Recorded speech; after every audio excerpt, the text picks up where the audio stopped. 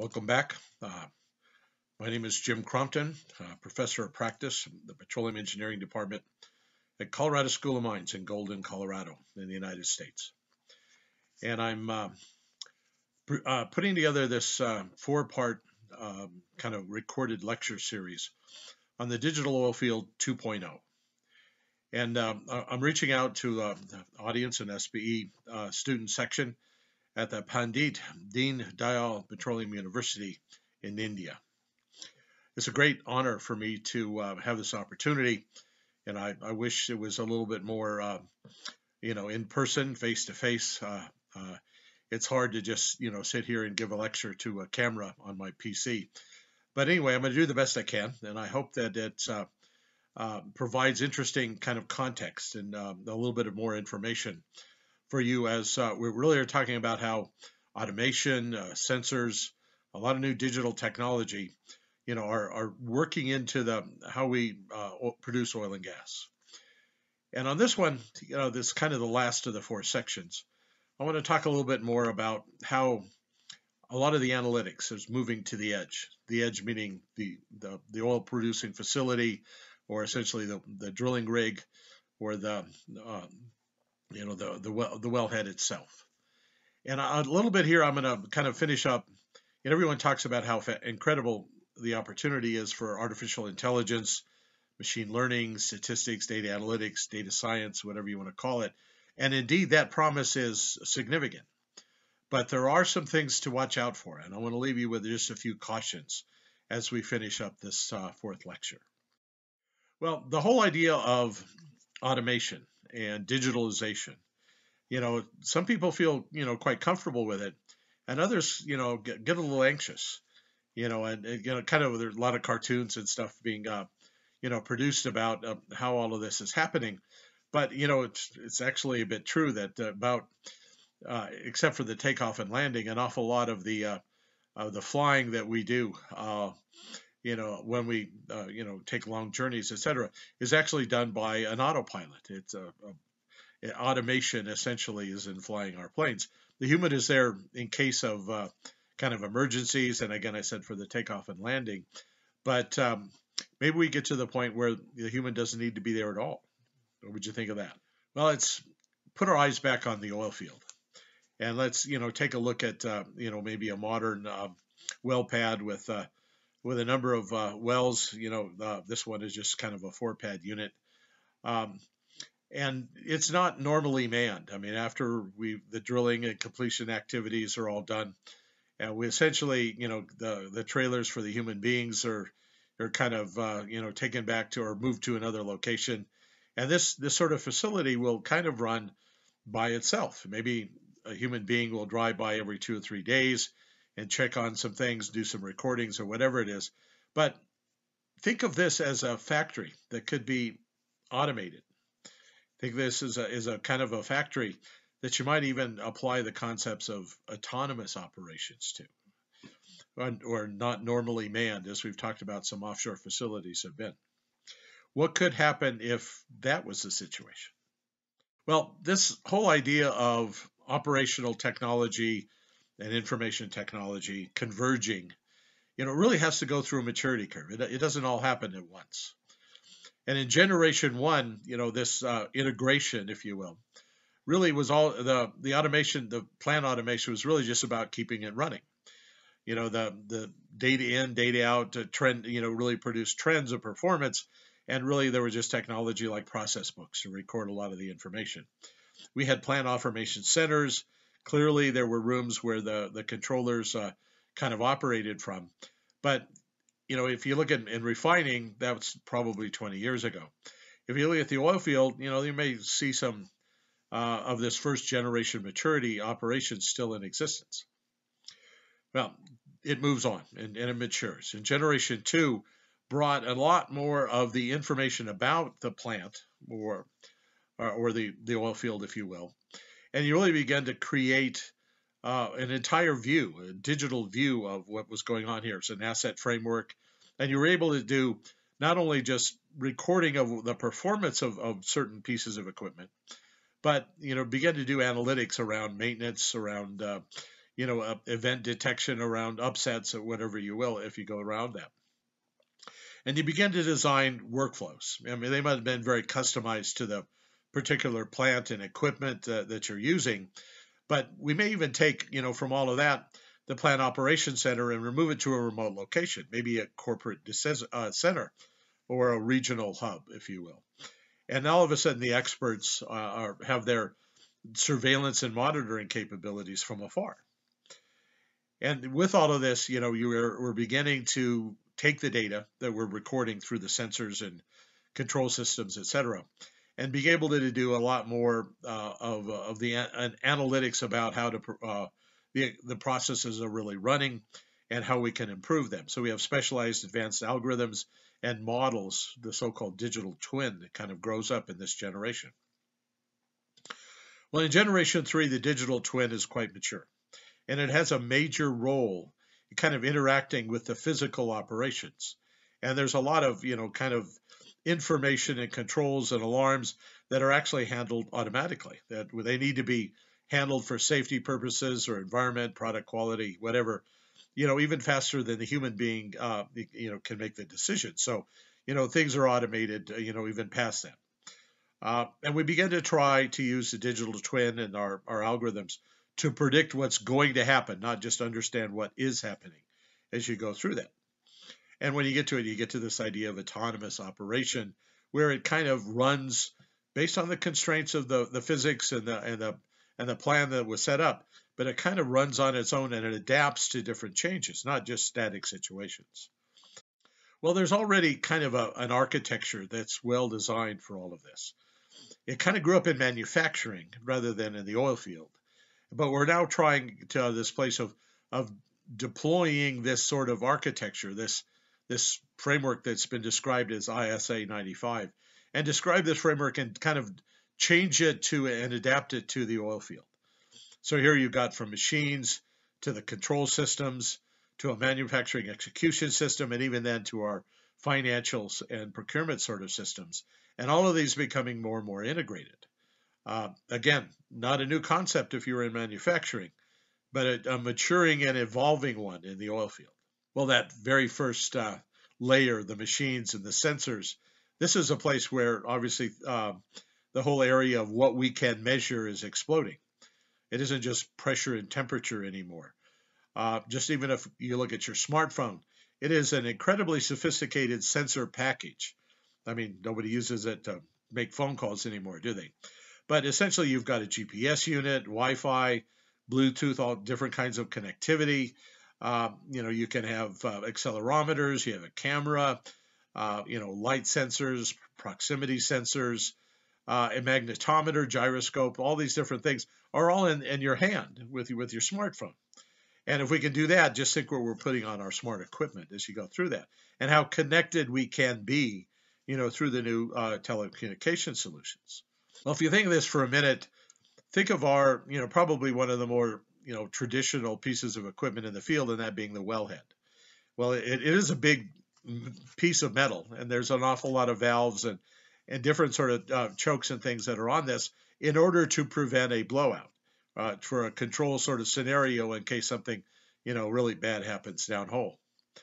But we could take this major piece of physical equipment, lots of steel that's sitting on top of the well, and we can approximate it with an awful lot of digital information. So if I put pressure and temperature sensors, flow meters, and different things on this piece of equipment, I can create a mathematical model of this physical thing. And with that, I could do lots of, not only my remote monitoring and kind of safety sort of situations around that, I could really then create a virtual, flow meter system without all the time and expense it takes for us to run our traditional, well test. Now, all of a sudden, I may be able to get one, as just often as I'd like, but it comes from the digital systems. Now, of course, we have to have a feedback unit when we do take a physical well test to calibrate and to kind of update and verify what our mathematical flow metering system might look like. But we can create a digital model even from something, as basic and as fundamental as a wellhead. Well, this convergence of operations technology to the information technology system, really kind of goes again, I showed the ISA 95 before building it up as a pyramid, but this is just maybe another way of looking at that. So all of a sudden there's data generation by the many sensors that we have on things, the physical pieces of equipment, from meters, gauges, valves, pumps, whatever it is that, that makes up our field units. And then all of those things are sensed by the information packages, and our data is collected and aggregated in different sort of solutions. And then here's the edge. Here's this area of most important integration and convergence with the edge IT units, and finally they connect to the data centers and through the cloud, and we have the data just about anywhere we want it. As much as we are working on the integration, there are other advances that are actually adding more sensors to our unit. And here, all of a sudden for field surveillance, we have a drone, and there's both aerial drones and subsea drones that can begin to be another pair of eyes, an extended, sensing package, which, often can go where it might be a bit dangerous for humans to go, and we can fly it around and gather information. And this isn't just a visual pair of eyes. We can put different sensors on the drones, and we can be chemical sensors. We can, kind of sense in the infrared domain, and all of a sudden we have a very, very complex and performant sensor package, just like that smartphone is on your phone. We can put all of those things in a drone, and then all of a sudden it's quite mobile. Well, we begin to connect all this stuff up, and here is just one example of an onshore pipeline SCADA environment. And all of a sudden, we're not just looking at one particular pumping unit, if you will, or gauging unit or metering system, but we could look at the entire system, and this could go for hundreds of kilometers. So with this, every once in a while, we need to, aggregate that data, and through cloud technology, pump it to be a satellite or wireless system or whatever.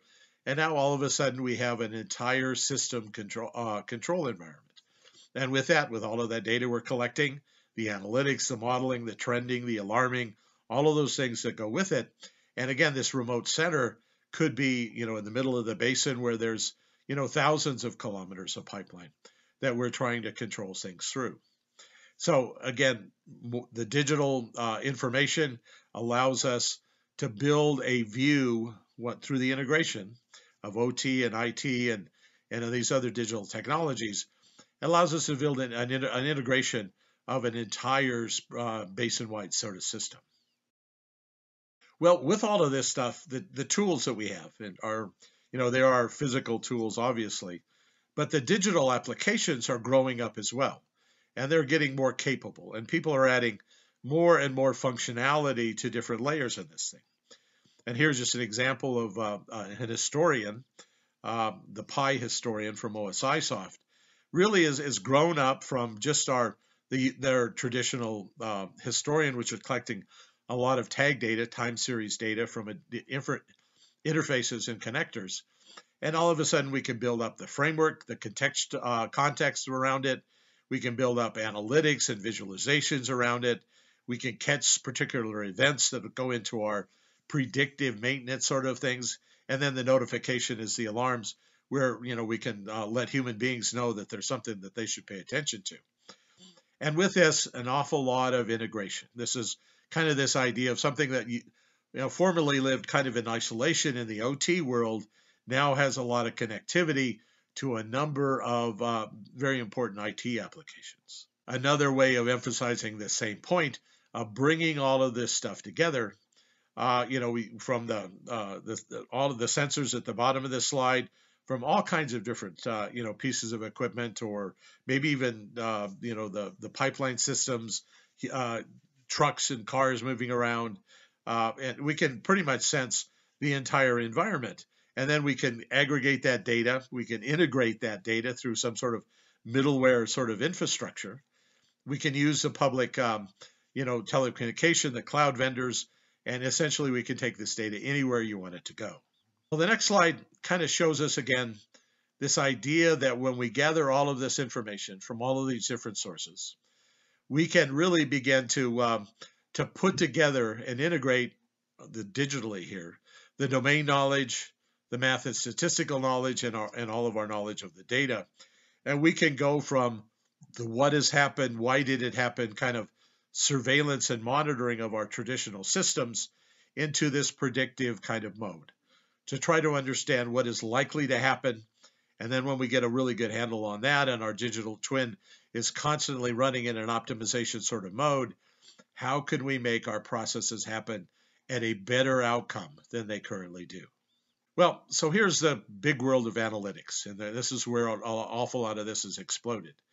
And again, just an example again from this PI asset analytics, but there are many tools, and I'm not just trying to focus on one, but this is the one where I've got some really good examples from.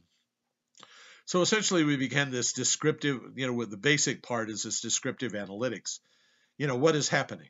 We configure calculations for transparency and scale.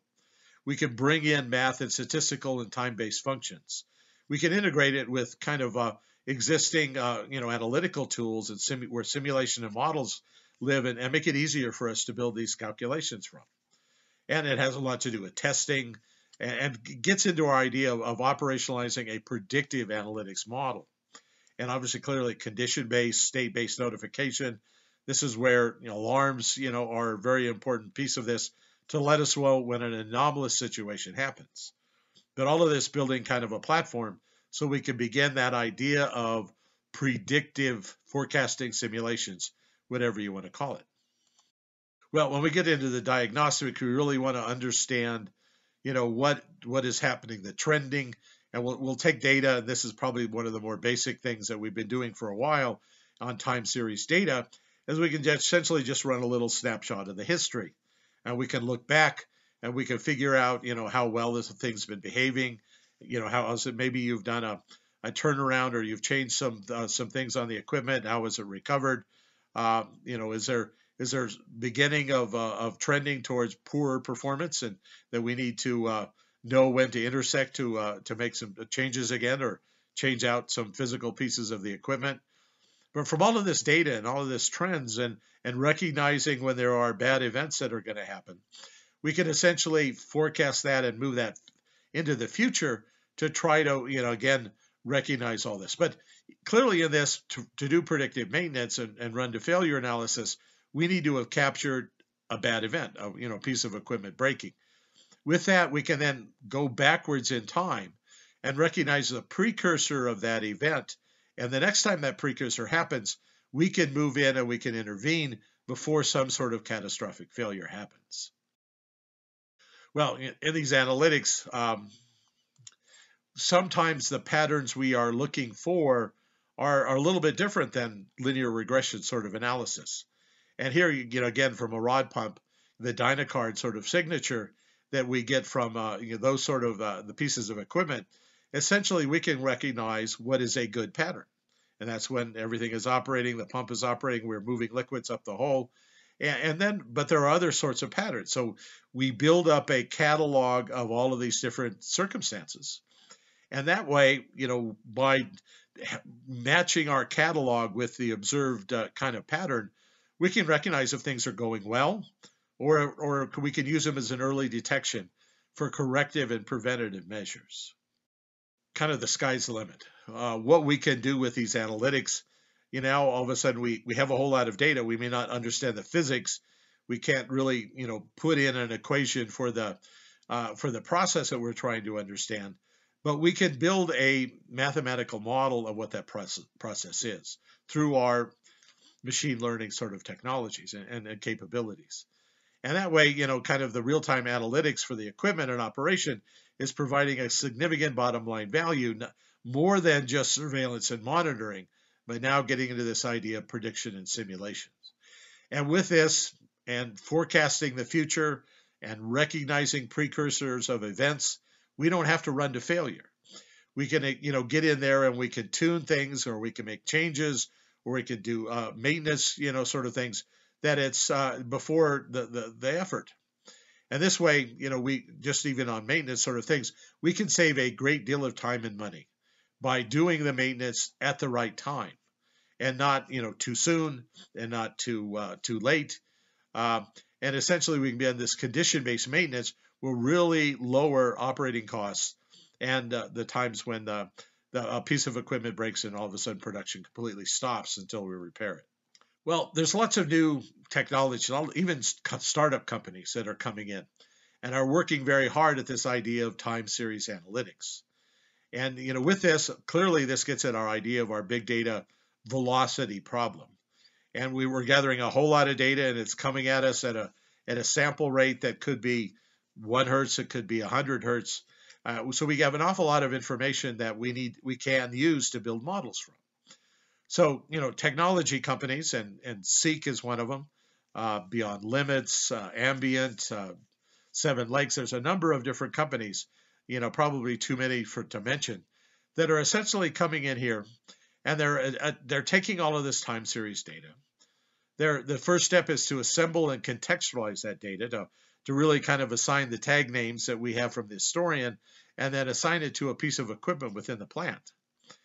Then we can investigate and we can collaborate between different experts, and even this idea here of multivariate analysis, because we normally don't have one sensor on something. We may have a dozen sensors. And that way, instead of just looking at one time series, kind of trend, we'll look at many. And we'll be able to recognize patterns from a half a dozen sensors on different parts of the process. And with this, we can monitor and publish the results. And clearly, we are working these sort of analytics platforms, visualization platforms, sitting on top of historians or control systems. They're essentially allowing us to recognize things much sooner, much more accurately, and that's creating value in terms of allowing our processes to run more efficiently and for longer time periods. Well, you begin to see, visualizations like this. And, clearly we've got data quality problems. We have to work on the data conditioning as we go through this. But by doing multiple kind of cycles, we can begin to recognize the good patterns from the not so good patterns.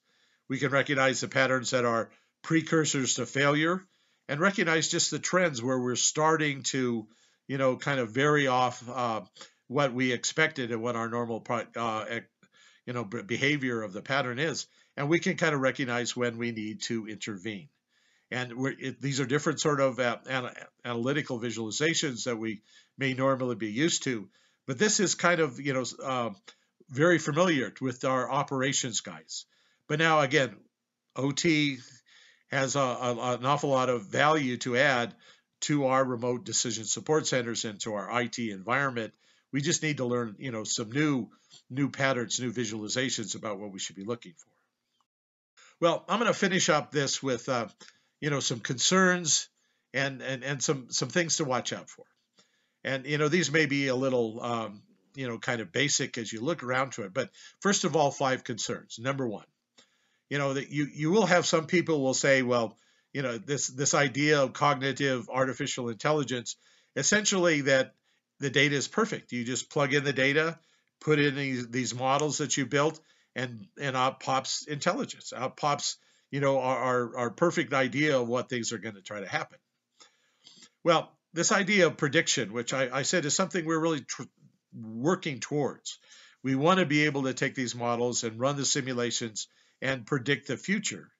But, we really need to understand the context of what is happening. We understand the data quality, where it's from, building the right models with regard to this. Because, really, these are very powerful correlation engines. And we can work to build correlations that aren't really real, don't really fit the physical constraints, don't fit the historical performance of the system. And this idea of naively trusting the data and the algorithm in order to tell us what to do, we still need an experienced eye. We still need, kind of the historical concept, the physical understanding of when these models really are giving us results that really are wrong and nonsensical. So we really need to try to do that. It isn't all about the statistics. It is really about combining that with the operational knowledge as well. Well, we think, again, these algorithms are magic, and with it we can skip a bunch of steps, and we can skip the idea of feature engineering or contextualization of the information, the asset frameworks. And no, I mean these are complex workflows, and you need to understand all of the steps involved. Now, you may be able to do these much faster, but that doesn't mean you could skip the steps that you need to in terms of just oversimplifying the kind of problem and over trusting the analytics and the algorithms that they're going to produce that. So, a lot of these AI techniques are very highly dependent on the idea of labeling. You go back to the simple internet one that, if you want the algorithm to be able to differentiate between a picture of a cat and a dog, you're going to have a whole lot of human beings that were going to label images that this is a cat and this is a dog, and that helps build up the intelligence of the model. But without that, the algorithm doesn't know what a cat looks like and doesn't know what a dog looks like at the very first image that it looks at. So clearly, this whole idea still requires an awful lot of human. This time, the intervention is in building the model, not so much interpreting the results, but we have to build the model right in order to get it, to work for us. Well, and the other part of this naive extrapolation of all this stuff is this magic is just going to replace the need for all human beings because it mimics human intelligence. Well, that is what AI is. We're trying to get an algorithm or a model to mimic human intelligence. But, unless your workers are performing some very, very simple, narrow, repetitive sort of tasks, which should be probably automated anyway, then the answer to that is it will replace the role of the humans. But with the complexity of the tasks we're trying to do today, we really need human beings to be involved in this process. Certainly building the model. After that, just kind of as oversight in order to make sure the model, what it is predicting, makes sense. And also there to catch things that AI just doesn't recognize. We shouldn't let it, kind of work through things it's never seen before. That's when we really need the humans to come back into the process and essentially, label things that maybe we haven't defined a pattern before. Well, the whole idea of AI can explain why something happened. Up until recently, a lot of AI was really just a black box, meaning you fed it a lot of data, you had a feedback loop from a lot of outcomes, and essentially you build up a process. It might have been a neural net process, it might have been a random forest, or there's a whole bunch of statistical techniques that you could use to build up these models, but it has a hard time explaining why. It can predict, that A, B, C, and D will get F, with regard to an awful lot of data through that, but why did it get F? I think that's one of the things that the physics-based experts still have a lot of problems with artificial intelligence, because when you ask, the model, why did you come up with this answer? It doesn't know. I mean, it isn't in the process of understanding the why. It's just an idea of creating the correlations. So this stuff doesn't replace the scientific method for determining causal links.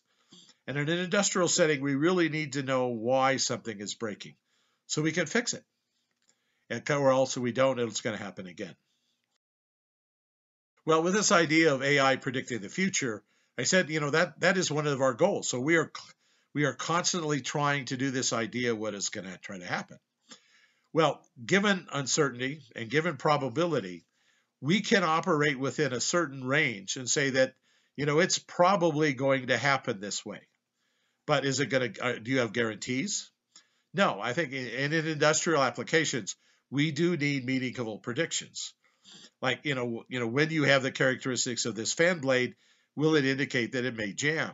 Well, the probability is, the AI can kind of give us that, answer that sort of question for us, but it can't really answer the why, and it can't often answer the, some of the complexities of how you've changed the model.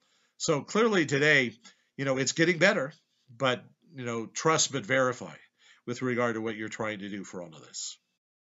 Well, one of the things that I think is becoming important, these analytical capabilities are becoming very, very capable and very sophisticated. And you can put interfaces on them where all of a sudden, like natural language processing, that all of a sudden, instead of AI being an algorithm or a tool or some mathematical digital twin, it's actually going to be a coworker. And just like we have natural language processing interfaces with Siri on our smartphones, with Echo on smart devices in the home, we will be having this technology that we will be relating to through augmented reality, virtual reality, natural language processing, So we're pretty much going to have to get used to this technology as a co-worker, not as a tool. And that, when we do it too naively, we'll run into those problems we just mentioned. But when we deal with it, with trust and verify, with the idea of always working real hard to build a model and have the feedback loops and looking at the exceptions and doing supervised learning of our algorithms as you go through this, then all of a sudden it can become a trusted coworker. Well, why isn't this stuff already as good as it's promised? The first problem is the data itself. And the problem is with data quality, with our description, often called a taxonomy for structured data. We don't really have a very good idea of all the data that we're trying to use. So it's difficult from the very beginning to just take what we have, which is, of questionable quality, sometimes poor quality, and then kind of throw it a model and then to kind of build an algorithm with it. If the data quality is bad, we really can't trust the quality of the model that we're trying to build. So working with the data and understanding where it comes from and where some of the weaknesses are is one of the first places that we have to start. Some of the algorithm builders, kind of have a naive idea of just, well, if the data is out there, just, give it to me and I'll build a model and I want all of the data possible and I'll sort it out.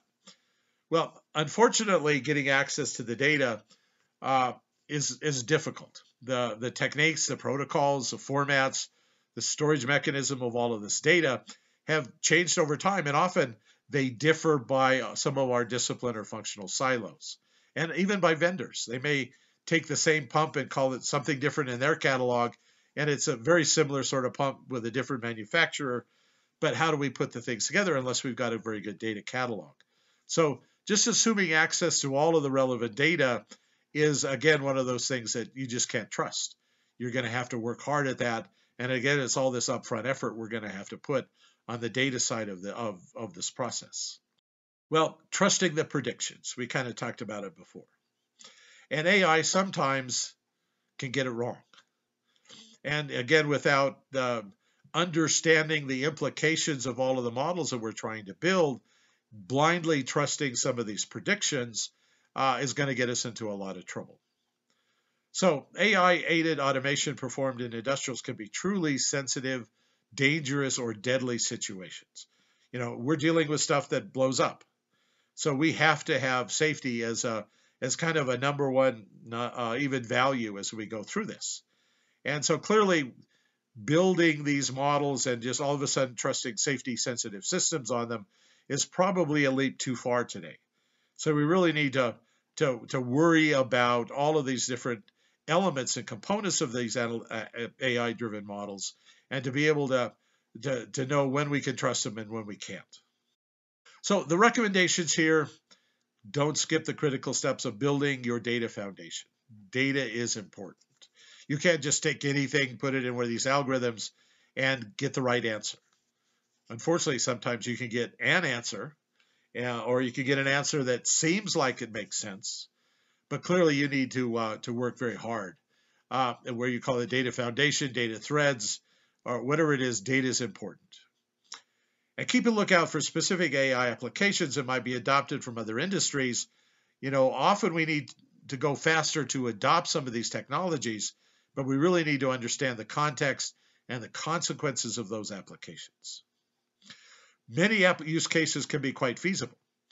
But in other cases, AI and deep learning is being used to replace simple, repetitive human perception tasks, but not the more complex one or the sensitive or dangerous ones. So use AI carefully. Use it, but use it carefully in terms of how you try to put all this stuff together. Well, my last set of recommendations here, borrowed from experts that I've researched. Use the least complicated methods first, and use on data that you trust initially as you go forward, and then move up the maturity curve, and only understand when there's a real business value for it. Don't just use AI for AI's sake. The people that have the newest technology aren't the ones that win. It's the ones that are making the better decisions towards important business challenges in the operations areas that are going to win.